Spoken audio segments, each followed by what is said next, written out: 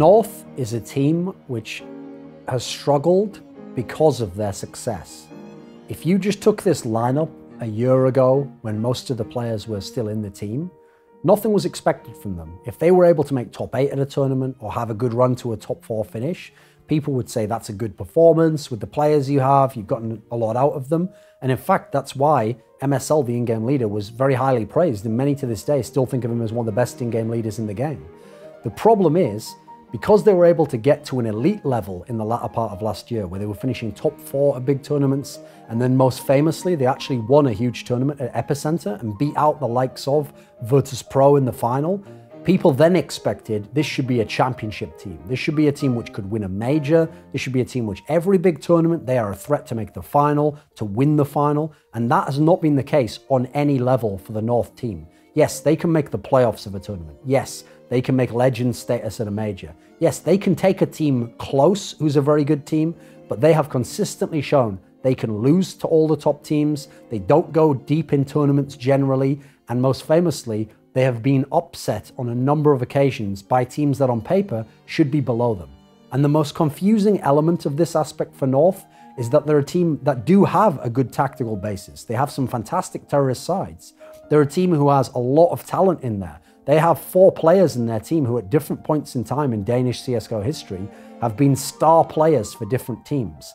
Their problem is none of them are star players at the same time. It's like one player has a good game, another 2 players have an off game. One player plays well within his role now, another player is struggling with his role. And so they're a team where they have the basis to be a very good team, they have the talent to be a very good team, but at the moment they don't put it all together at the same time. And one thing they really lack for is, despite all those potential star names, they don't have the 1 star. They don't have the Coldzera, the Kenny S, the Nico, the Device.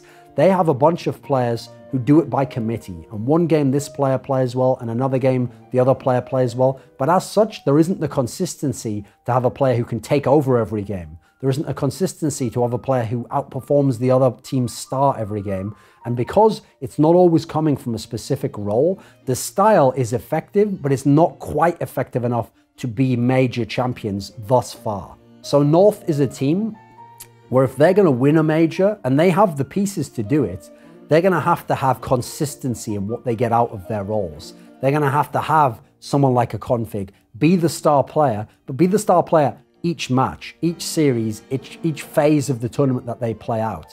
They're going to have players like AZ, players like MSL, who in theory are more the role players in the team, be able to consistently play those roles, setting up the star players who then perform at a star player level. Now, if these things can all happen, North has the talent level to do it. North has the tactical basis to do it.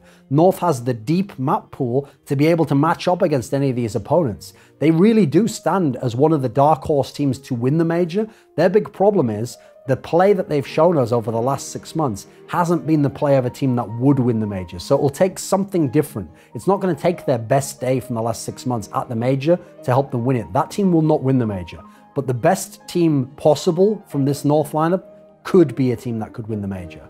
So the star player of North is one of the youngest players in the team, and it is Config.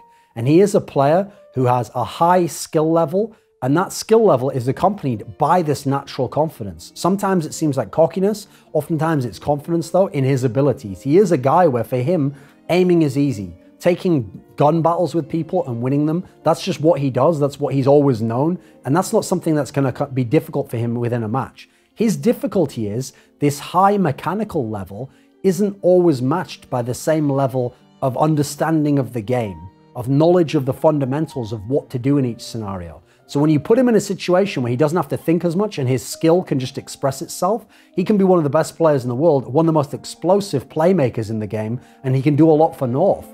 But when he's in a situation that's more of a veteran situation where you have to have savvy and you have to be shrewd in your decision making and you have to sometimes be very disciplined in making a simple play rather than going for the difficult play. From that kind of a situation, Config struggles sometimes, and that's the limitation that holds him back from being not just a star player, but a superstar who's going to be at top 5 player, and every game is going to deliver the performance where you'll say, as Config goes, so North goes. So a key element within the North team, and this for me has been the most important player for the team over the last couple of years has been the in-game leader, MSL, because he's someone whose career, in early CSGO, he was a support player. And so from playing as a support player, originally with Glaive as his in-game leader, now the in-game leader of Astralis, he was learning how to set people up, how to fill in the gaps in a team, how to make the plays that aren't just about killing people, but actually allow a team to function, how to make them a cohesive unit, how to make them fit together. And from learning those elements, he later on embraced becoming the in-game leader out of necessity. That's the only way he could stay in the game and play at a top level. But he has quickly developed over a year, year and a half, into one of the best in-game leaders we have in Counter-Strike. Here's a guy who has a really good sense tactically for what to do against an opponent, how to match up against a specific opponent, what to adapt in the game to keep you in a match and keep giving you chances to win games. And you see MSL at his best when he's in a match where he knows how many terrorist rounds his team needs to win the game. When he can grind out, he can figure out if I run this many gun rounds and I run these set plays, which are some of my best, then I'm going to get those 2 or 3 key rounds at the right time to win a match. And so tactically, he's very much one of the best players in the game at researching and constructing those tactics and calling them in the game.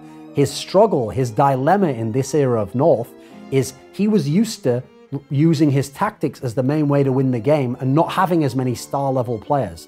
Now he's got this rich abundance of star players. He's got too many star players, if anything, and now he's trying to figure out, how do I give some of these star players autonomy outside of the tactic to make plays themselves, like a config, like an AZ, but then how do I also have Magisk, how do I have Cajun? Which of these players do I rein in a little bit? Which do I make subservient to the tactic while letting the other ones be the ones that flourish and really express the star skill level? And that tricky balance of figuring out which ones are going to be the stars and which ones are going to be the more supportive elements to the team has been the riddle, has been the conundrum that so far no one has figured out in North, and that if North is going to go deep in the major, MSL will have to be the player who figures that out. And he's certainly capable of doing it. He's one of the few players who could break down a team like that, but he's going to have to find success with a different identity of team than the team that won Epicenter last year.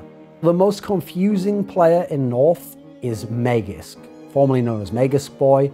He's one of the youngest players in the team, and he's a player who only began to flourish in the autumn of last year. Before that, mainly people thought he was an onliner. He was one of those inexperienced players who could be streaky, could be good in one map or good in one game, but you didn't expect it game to game. And suddenly from the summer, the late summer onwards, in what was Dignitas last year, that's what North was called, he became a very consistent player. And he was putting up superstar numbers, and his ability to impact the game was very high level. And people thought, right, the next Danish star has arrived. He's going to be the guy who leads this team to championships. And yes, he led them to the Epicenter Championship and some deep finishes. But then as his individual game faded back from superstar play to just being a star level, so his team faded back from being a contender to win all the titles to being just a good team who were capable of going far, but usually wouldn't win the titles. And I feel like Magisk in many ways is the key to the team, because he clearly has this high skill level. He has some of the best and most consistent spray in the game.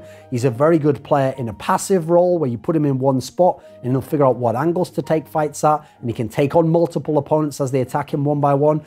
But he's someone where he hasn't been able to have that consistency that you expect from a superstar. He hasn't had the impact where when a game's going badly, everyone who's a star player, when the game's going well, can look really good. But when the game's not going his way, when his aim isn't on the game as much, how does he adapt? What does he do differently to still have an impact on the game? That's what a superstar does, and that's been the battle for Magisk at the moment. What does he change up in his game to be able to have consistent impact?